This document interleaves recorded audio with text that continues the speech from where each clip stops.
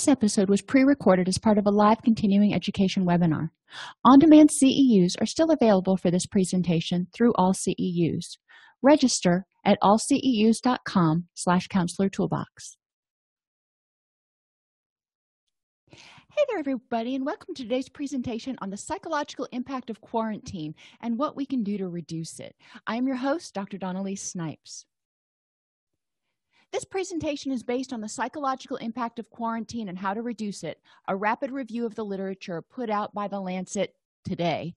So this is new news that you're getting as it breaks. In this presentation, we're going to review the effects of quarantine and explore ways to mitigate these effects. So what are we talking about here? Well, typically, quarantine means the separation and restriction of movement of people who have potentially been exposed to a contagious disease. So that's going to affect potentially, or affecting right now, a very, very small aspect of the population.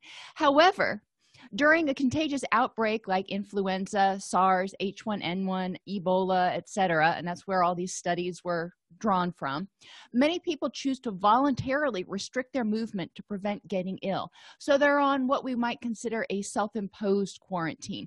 They may not even have any symptoms, but they don't want to get in contact with people who might be carriers or who might have symptoms. And that's one of the scary things about COVID right now, is people can be carriers without having symptoms. So I think that's partially contributing to some of the panic. Many of the principles we will discuss here also apply to extended sheltering in place, which people experience after hurricanes or blizzards or other things where they may not know what happened on the outside, so to speak. People who are quarantined or who have to shelter in place for more than 10 days often show significantly higher post-traumatic stress symptoms. Fears about their own health or getting sick and infecting others may continue for several months post-quarantine. That's really important to recognize, that as soon as the problem is over, or as soon as they've tested negative for the virus or for the illness or whatever, that doesn't mean that their fears aren't going to continue. Usually the continued fear goes on for months. There's hypervigilance to any symptoms of the illness. Now think about how you are just during a regular day or week or whatever, especially during flu season, when you start washing your hands more diligently and being alert every time you get a little sniffle. You're like, oh, I hope this isn't the flu. Part of that's because we know if you can get some of the flu medications within, I think it's the first 48 or 72 hours, that it greatly reduces the severity and duration of the flu. So you want to catch it quick, which means people are more hypervigilant to every little ache, pain, sniffle, sneeze, whatever. And that can cause people to focus too much on illnesses and even create some somatic symptoms because of their stress. That stress that they experience as a result of this hypervigilance also has the unfortunate side effect of reducing their immune system. We really want to help people reduce their stress to keep their immune system up in the case of outbreaks especially. And there's high-risk populations like pregnant women, parents of young children, and the elderly also show more distress and more negative rumination, or more thinking about the disastrous consequences or fear about what could happen. And that totally makes sense, which is why it's important to provide them with accurate, clear, consistent information. Transparency is so key. And in today's world of the internet, you can go onto multiple news sites, and I can tell you with this current outbreak, you can go onto multiple news sites and multiple agency sites and get multiple different accounts of what's going on, how bad it is, how bad it's going to get. You know, there are some that are more fear-mongering, and there are others that are saying, we got this. And it's very confusing, and it makes you wonder who's telling the truth, which creates a general sense of anxiety and unease. It's really important, and I think the government at this point in time is doing a really good job by appointing Mike Pence as the sort of lead person to make sure that all the information that is being disseminated is consistent across places. And we're going to talk about some more interventions later, but information is so key.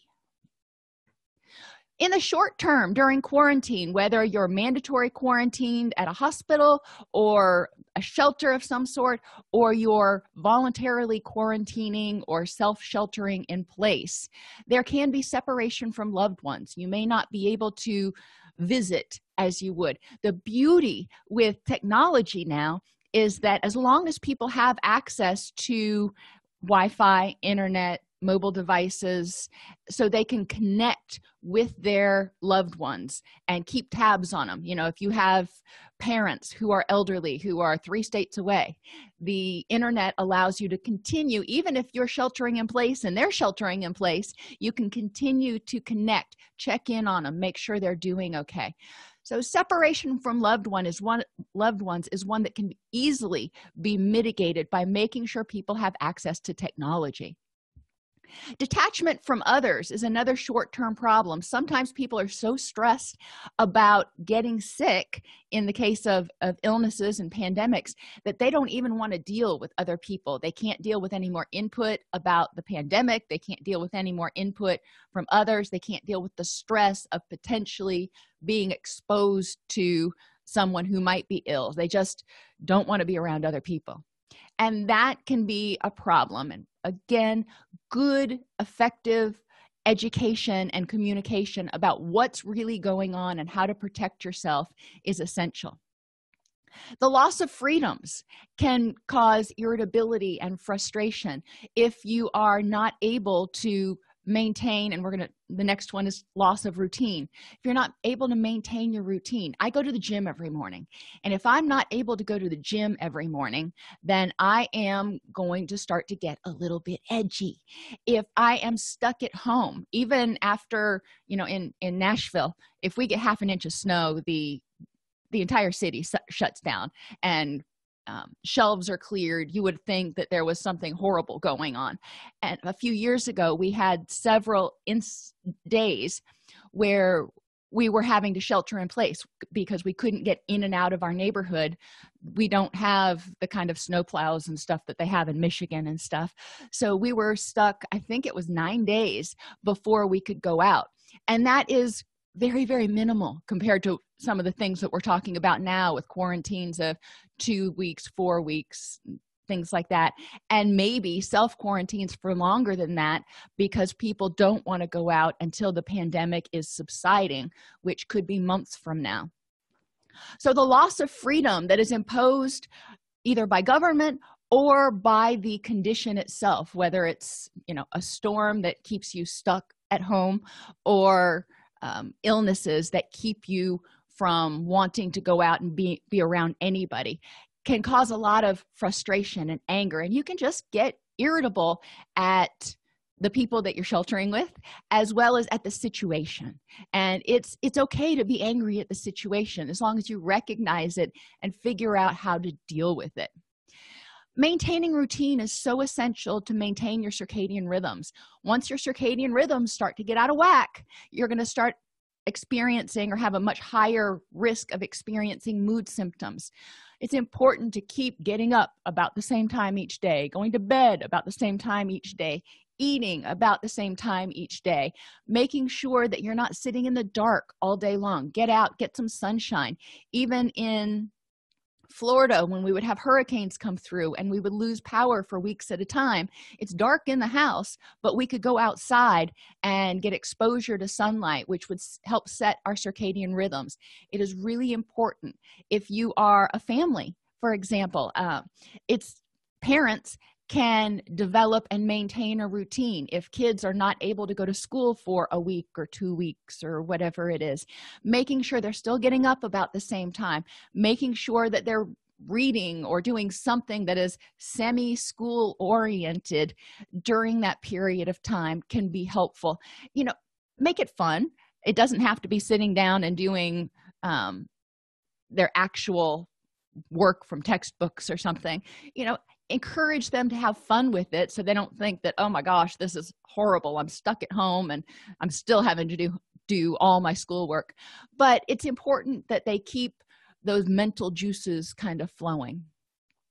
Lack of access to basic supplies is another short-term problem, whether it's because you can't get them because the shelves are clear and there are supply chain disruptions, or you can't leave the house to get them. That is a big issue. People need to make sure that they have 2 weeks to a month or more of basic supplies, squirreled away. It may not be the greatest stuff. You may not be able to have steak every night or whatever it is you eat, but plenty of food so you're not hungry, because hunger is going to contribute to irritability and mood issues and all kinds of things. Make sure you have plenty of food that you can eat. Make sure that you have any medicines that you need, at least a month's supply, preferably a 90-day supply of those medications, and anything like electrolyte drinks and over-the-counter pain medications and things that you regularly use. Make sure you have a stash of those ahead of time before any pandemic or hurricane or blizzard or anything. Be prepared. Have that. We have a stock, if you will. We have a stash that we keep in case there is something that happens to happen, and we rotate the food through there every 6 months or so. If we haven't had anything go on in 6 months, then we pull the rice out and we start using that and replenish it with newer rice. So if there is a problem, we've got fresh food. We don't want something that's like stale. But those are preventative techniques that you can have in place ahead of time. If there's uncertainty over the status of the situation, that just creates a lot of anxiety, and it's important for people to not get stressed out over small changes here and there. We want to look at the big trend line. Okay, a new case was found today, or 5 new people were put in quarantine today. Okay, that's unfortunate, but is the trend line going up or is the trend line going down? And we tend to be more comfortable with these sorts of things when it happens with the flu, for example, because we have the flu every year, and the flu kills thousands and thousands of people every single year, but we don't get nearly as fired up about it because we're used to it. We know what to expect, give or take. We know that there are some medications that can help. We know that when it starts to warm up, the flu is going to go away. We have more certainty over the status of the situation. Financial losses due to inability to work and the stock market can also cause a lot of stress for a lot of people. In this particular situation that's going on today, you're seeing the stock market is just plummeting and correcting itself, as some of the people on TV would say. But and that's causing a lot of angst among people who are close to retirement, because they've seen 20 or 30% of their retirement suddenly disappear, and they're thinking, oh my gosh, I worked so many years to save that money. So they're angry, they're anxious, they don't know where the bottom is. And that's another area where we need open and transparent communication and really strong leadership in order to help control panic and fear. In some situations like SARS, the research has shown that people, especially those who live at or below 300% of the poverty level, may end up having dependence on family members to provide financial assistance during quarantine, and that may cause conflicts among family members. They're having to have money wired to them or something, and that can be really challenging. We see the same thing after hurricanes, when people are homeless or displaced and they have to go live with family members. It can cause a lot of stress, especially if those family relations were already kind of tenuous. But even if they weren't, you take people who are stressed and force them to be together or force them to support one another, and there can be conflicts and disagreements about how different people are handling things. The third aspect of financial loss that was discussed in the article was inability to work. If you are sheltered and you are in one of those positions where you've got to go to work to get paid, if you work in as a waiter or a waitress or a hostess or a host, or I'm thinking restaurants right now, obviously, because I'm hungry. But if you work in one of those jobs where you can't do it virtually, then you may not have a job. You may lose your job. You may not be able to go to work if you are quarantined, which means you may not be getting paid, which can contribute to significant financial losses for the individual. Now, some people, again, through the advent of technology, are able to maintain their jobs. Fast food places and restaurants potentially may be able to keep a skeleton staff to run the kitchen and do a lot of delivery. Delivery procedures would have to be altered to minimize contact between the person who's ordering and the person who's delivering, so they don't expose each other, and lots of hand washing and stuff. But I can see ways that protocols can be put in place where delivery could happen. That would mean that things like Amazon and Walmart and Kroger and other stores that have a big online presence could still create protocols where they could deliver basic non-perishable necessities. And in the case of local grocery stores, if they were able to keep their shelves stocked, then they may be able to even deliver perishables, which a lot of big cities, grocery stores are starting to deliver perishables, which is awesome for people who are homebound, but that's a whole different issue. So be creative and don't start freaking out initially that everything's going to close down, but do recognize that people who are dependent on a job that they can't do virtually may start losing a lot of work hours, start losing a lot of money, which is going to impact their ability to pay their bills, pay their mortgage, those sorts of things. The government may have to put in some stopgaps in order to assist those people if the quarantine goes on, if a mandatory quarantine goes on for a long period of time. Now, if it is a voluntary sheltering in place, the person just doesn't want to go out, that's a whole different thing, and they're probably not going to be able to access any sort of government relief or benefits if it wasn't a government mandated quarantine. Other short-term reactions in the case of potential exposure to whatever it is. The acute stress disorder is found to be about 34% for people who are under mandatory quarantine versus 12% for those in the general population.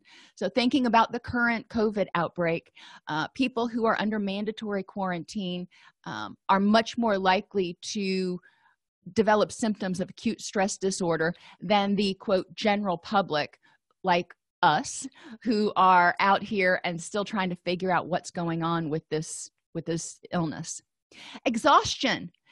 When you're stressed and your HPA axis or your threat response system ramps up, and that tells your body there is a problem, there may be a problem, we need to gear up in case we need to fight or flee. So you are running hot, if you will. It's kind of like revving the engine on the car and getting ready to take off from the line. Your body is primed. Well, doing that for too long leads to exhaustion and irritability, anger, insomnia. If you are telling yourself there's a threat, if you are constantly having threat-related thoughts, it's going to be hard to relax and wind down and get good sleep. Worry may keep you up. You'll have difficulty concentrating and indecisiveness. All of these are the result of a overactive HPA axis, which can contribute to development of symptoms of anxiety or depression. You may also have anxiety when around people who are sick. I just came back from Chicago, and going through the airport, I was much more vigilant to notice people who were coughing, who were wearing masks, those sorts of things, where I'm not really concerned, or at least at that point, I wasn't really concerned about the virus in the US. I was more concerned about the flu. Seeing people and being around, I was more noticing of people who were displaying symptoms of having something like the flu. Deteriorating work performance can happen for people who are still working despite, sheltering or despite what's going on, because they are exhausted, because their anxiety is running higher, because they're so distracted by the potential of the illness that they can't focus at work. And reluctance to go into public and consideration of resignation from work are also things that happen when viruses, when illnesses become a pandemic, become super problematic. People may start considering what to do. Think back to H1N1 or the SARS or Ebola. There were a lot of people who got freaked out, who got really stressed out because they were not getting enough information and there wasn't enough information. And so they started thinking, you know what, the government's not, protecting me. I need to protect myself. I need to stay home. And they started considering resigning from work. They didn't want to go into public. And that in and of itself starts having major negative effects on the economy, as well as on their self-esteem and on their feelings of hope and empowerment, because they feel helpless, powerless, and trapped. We want to make sure we start addressing those things early and make sure people feel comfortable doing what they need to do, and make sure people know that they're going to have access to resources.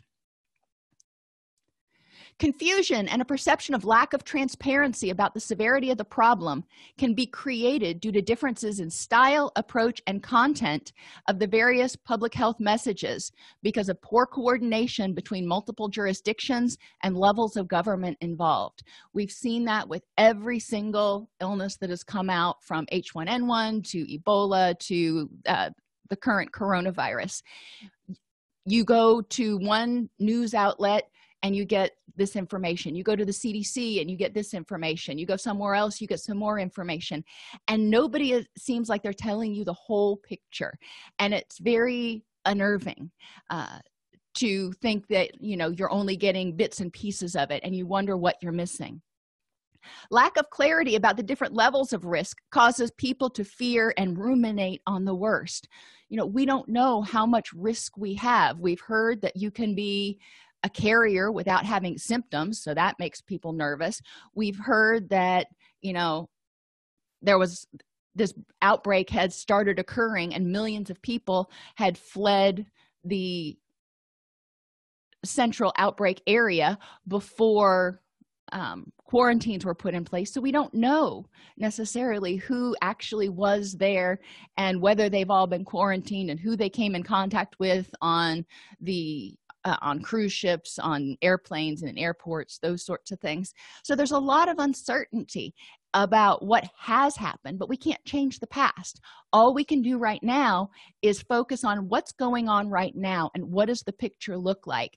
And notice the positives, such as there are a couple of different companies that believe that they are going to have a vaccine or a treatment for this particular outbreak in short order. One says anywhere from 90 days to 6 months. Another one says anywhere from 12 months to 18 months. But still, that is an end in sight. It's not like you're thinking, well, this could go on for years. No, it's very likely that there are going to be interventions in very short order. Another issue that people face is continued stigma long after the outbreak has been contained for those perceived to be at high risk, those who had been sick, or those who had been exposed, even if they didn't get sick. A lot of times, the public, their friends, their family who weren't quarantined or whatever, may avoid them, withdraw social invitations, treat them with fear and suspicion, or make critical comments. And that can be very hurtful, leading to their sense of isolation. Additionally, this stigma can lead to disenfranchisement of minority groups and families under quarantine who may belong to different ethnic groups, tribes, or religions. This was particularly paramount during the Ebola crisis some years ago. But we do want to recognize that there are similar messages, whether they're accurate or not, I don't know, but there are similar messages being floated out there in mainstream media about the current coronavirus, which is contributing to stigma of certain populations and certain people. And again, those who have traveled may be seen as being at higher risk and may be disinvited to a lot of things. General education about the disease and the rationale for quarantine and public health information provided to the general public can be greatly beneficial to reduce stigma. We keep coming back to this education piece, but we need to get it out. Detailed information targeted at schools and workplaces might also be useful, needing to remember to target it to the appropriate age level and the appropriate comprehension level of the people that you're targeting. If you're talking to middle school students, high school students, college students, doctors, you're going to have different approaches to conveying your message and helping people feel safe and knowing what they need to do to stay safe. Media reporting, and this came from the article itself. Media reporting contributes to the stigma and trauma due to their dramatic headlines and fear-mongering.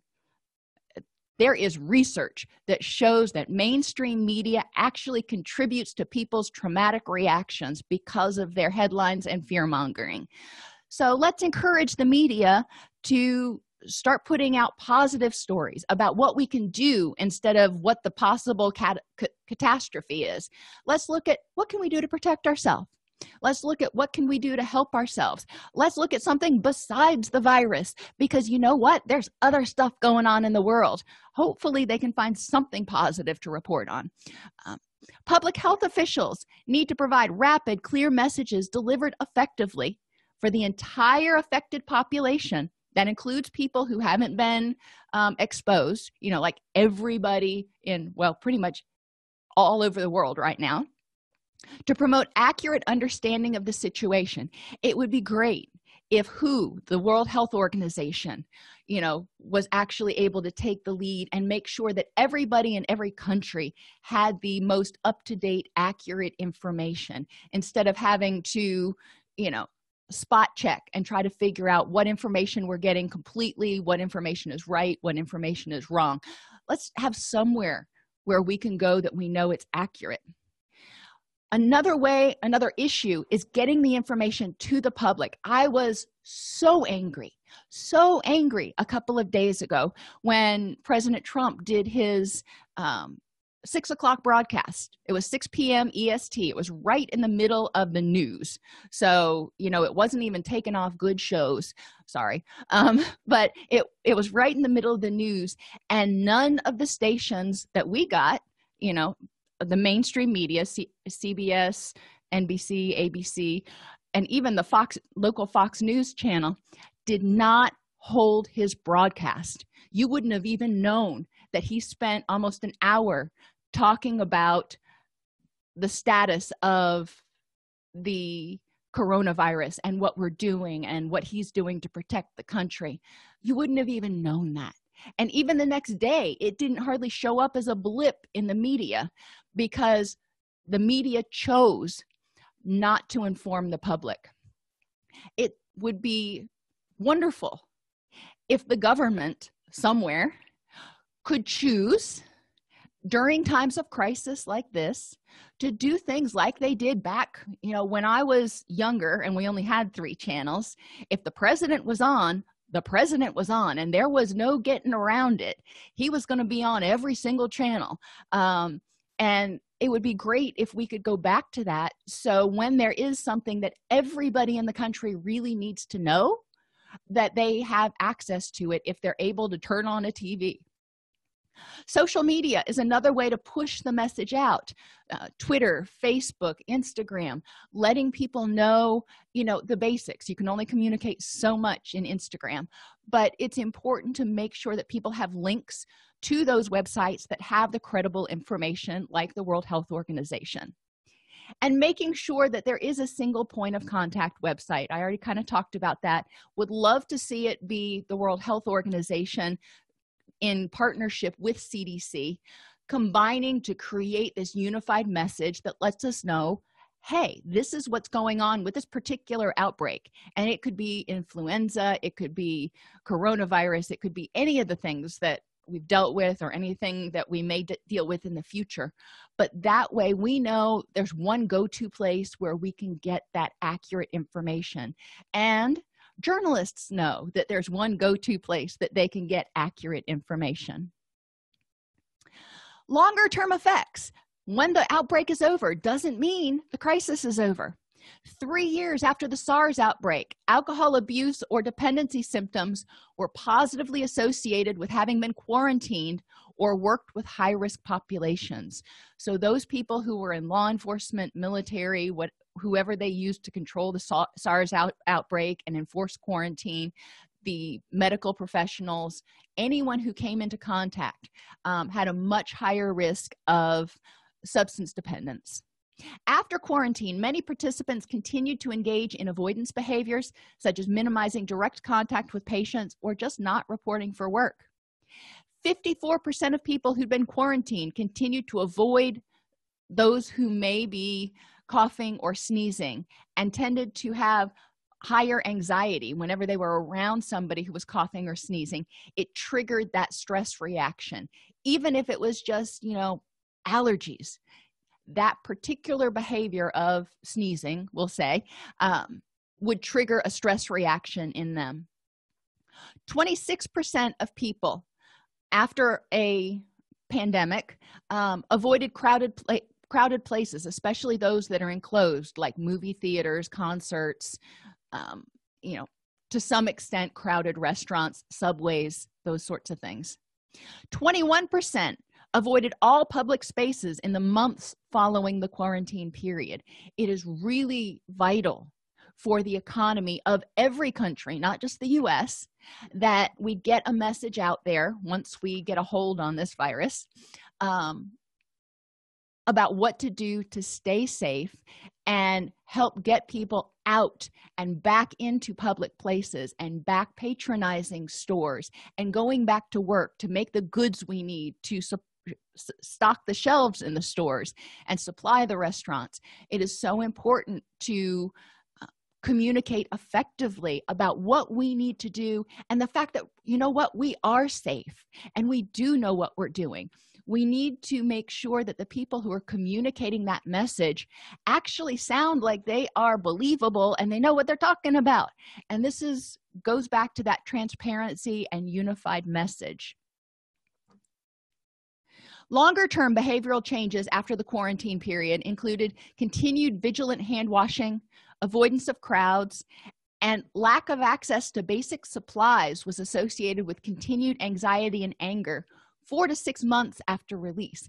Now, this means during the quarantine period, if people lacked access to basic supplies, then they were constantly worried that it was going to happen again. For 4 to 6 months after the quarantine period, they may have been stockpiling food, and they may have been anxious and worried that they weren't going to be able to keep an adequate supply of their medication. Supply chain disruption is a huge issue, especially for people who are on daily medication.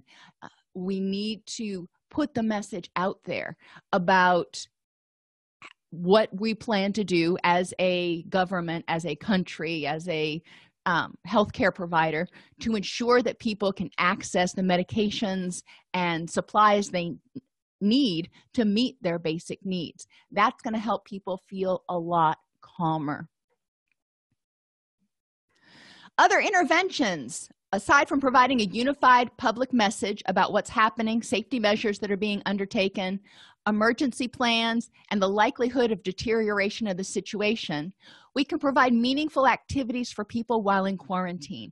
If they are quarantined at a hospital or a shelter, that may fall upon the staff at that hospital or shelter, and it's important to keep people engaged, keep them in their routine, in a routine, and make sure that they have something to do. Boredom is, and when they're just sitting around mulling things over, is when they're going to start focusing on what they're upset about, what they're angry about, what they're frustrated about, what they're afraid of, and that's going to stir discontent and cause more problems. The same thing is true if you're sheltering in place. I use that term kind of broadly. If your family has decided not to go out, it's still important to make sure that everybody in your family, not just the kids, have meaningful activities to engage in, so they're not sitting around, so they're not feeling depressed, withdrawn, irritable. We need to ensure that basic supplies such as food, water, and medical supplies are available. Part of this comes with proper prior planning. When the authorities say, make sure you have 2 weeks or a month worth of food and water, do it. You may not need it, and if you don't, that's fine. When the crisis is over, you can go through it. It's not like it's going to spoil in that short of a time, but it's important to make sure that you have it available if you need it. Reinforce the sense of altruism and safety, helping one another. What can we do to help one another during these times? Making sure that we provide as much assistance to our fellow neighbor, person, citizen as we can is going to be important. In healthcare, for example, again, technology, so awesome because we can do doctor visits, we can do mental health visits online, we can do training online, we can do schooling online. Kids can go, and thousands of children do every single day, go to online public school. So in the event of an extended quarantine or an extended crisis, it is possible for people to continue their education. Their life doesn't have to be put on hold, and we need to have those processes in place to switch to the quarantine protocol, if you want to call it that. So in behavioral health organizations, for example, instead of seeing people in clinic, you're seeing people via video conferencing. Schools are providing online education during that period in order to prevent the spread of the virus. I know around here in Middle Tennessee, every single year that we've been here, there have been school closings for a week or more because of the flu. And that's a problem. That is a big problem, because that means that the schools are basically petri dishes for that flu, because their protocols aren't super strong. A lot of teenagers are not great about washing their hands or covering their mouth and nose when they sneeze and things like that. So considering it is important for school districts and governments to consider offering online schooling for people who are sick or at risk of being sick. I know my children were both premature, and they had much lower immune systems, so it was much more dangerous when flu and illnesses started going around. And eventually with my daughter, I had to pull her out completely of daycare because she kept ending up in the hospital, and because of her suppressed immune system. So for people who are at high risk because they have asthma or impaired immunity, or they're elderly, or they're pregnant, making sure that we offer alternatives even every year when the flu comes around, let alone when there's some unknown pandemic, would be very helpful to promoting confidence. Because if we're practicing that every year, then if a big pandemic happens, which we hope it doesn't, but if it ever does, then we've already practiced the procedures for how to handle something like that, and we already have the stuff in place in order to switch gears from face-to-face brick-and-mortar education, for example, or face-to-face brick-and-mortar doctor's appointments, to online appointments and online teaching. Those involved with public safety and healthcare are in uniquely dangerous positions and require additional organizational support and disaster planning to mitigate risk.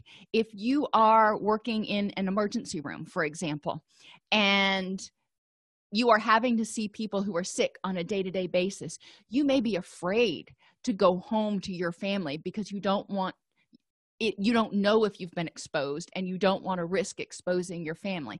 So there's more fear because you're regularly being exposed to something that might be the problem or might not be, and you just don't know.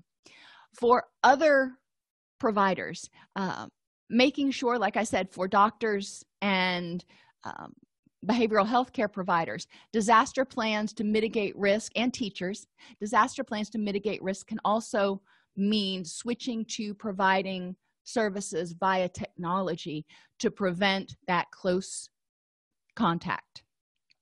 Health officials charged with implementing quarantine, who often have reasonable job security, need to remember that not everyone is in the same situation. Even though, some people may have job security, may still be getting a paycheck through all this, there are a lot of people who won't be. And it's important to recognize and be sensitive and as altruistic as possible to those people, for example, who work jobs that are hourly. They're there, they get paid. They're not there, they don't get paid. And that's a problem. Those of us who work salary, we get paid for 40 hours a week pretty much regardless. That is a whole different thing. There's a whole set of comfort that goes along with being a salaried employee, and we need to have empathy for those who are hourly. Information is key. People who are quarantined need to understand the situation, understand what's going on, whether they are mandatory quarantined or voluntarily sheltering in place. Effective and rapid communication is essential, and this is true whether it is a pandemic of some sort of illness or after a natural disaster. Effective and rapid communication is essential about what's the status of things. Do we have water? Do we have food? Is the supply chain disrupted?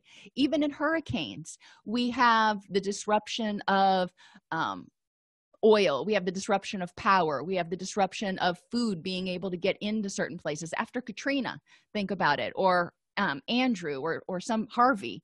There were huge sections of the country that were not able to get food or water or power as quickly as they needed it, and there were shortages and there was a lot of stress surrounding it. So it's important that we make sure that people have information about what's going on and how the government or the organizations are mitigating that risk.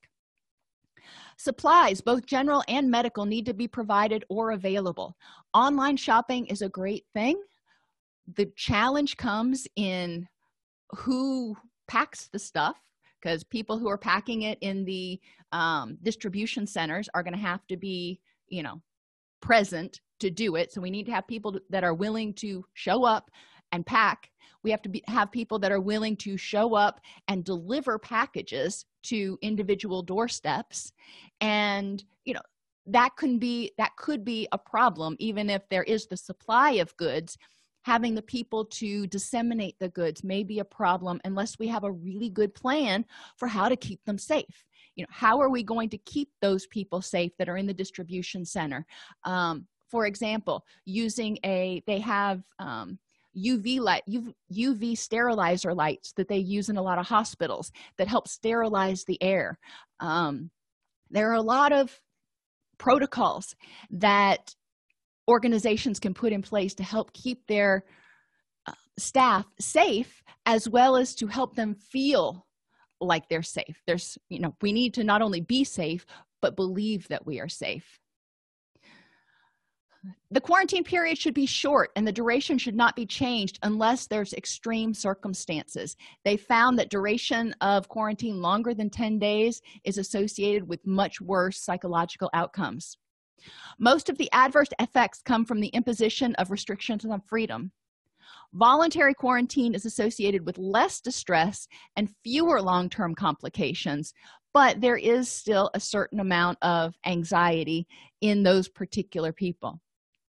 Public health officials should emphasize the altruistic choice of self-isolating for people who think they may have been exposed in order to help the government, because the government can't be everywhere all the time, in order to help the country contain whatever issue might be going on if it is an infectious issue. There was a lot of information in that article, and I encourage you to read it, but I hope that summary provided you some tools in order to know what you can do in your community in order to help mitigate the psychological consequences of the current situation.